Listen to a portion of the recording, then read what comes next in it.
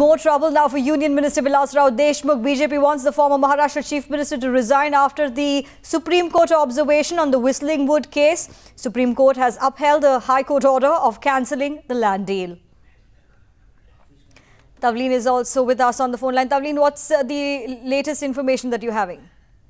See, BJP, if you remember last time when the Bombay High Court order came cancelling the land deal, had at that time itself asked for Vilasrao Deshmukh's resignation. So today BJP is up in arms after Supreme Court gave those very strong comments and strong observations saying that land, a government land like that, and that to such a prime land, cannot be given at that rate to someone who's close to you. There needs to be absolute transparency in land allotment, which is why BJP has got more ammunition to attack the centre, and now they've demanded that Vilasrao Deshmukh, who is in the Union Cabinet, should step down, clear his name, and then continue if that is at all required. So BJP clearly demanding Vilasrao Deshmukh after Supreme Court's order today.